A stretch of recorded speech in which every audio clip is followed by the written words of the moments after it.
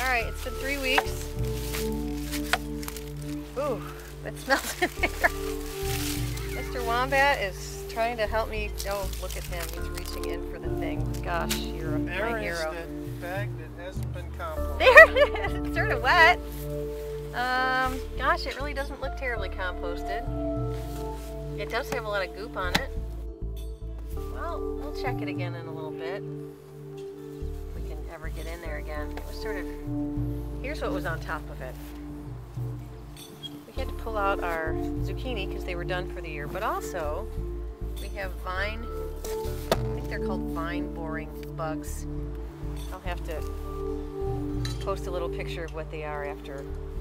But they're gross. They have ruined our pumpkins. You can see right here where something decided to make a meal out of it. But we had some beautiful pumpkins going, and these moths laid eggs on them, and the eggs grew into creepy little things that bore right through the vines and kill the plant. So what is left? Well, let's have a look, shall we? Some Brussels sprouts. I'm wondering if this is going to be gone next week, but some nice looking butternut squash.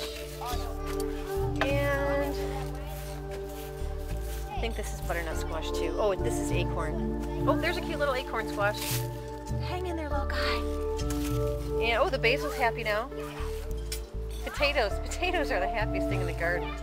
Let's hope they end up okay. Oh, and Mr. Wombat weeded the raspberries. They're much happier now. Yummy.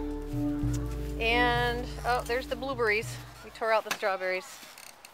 And that's it. That's all that's left. So.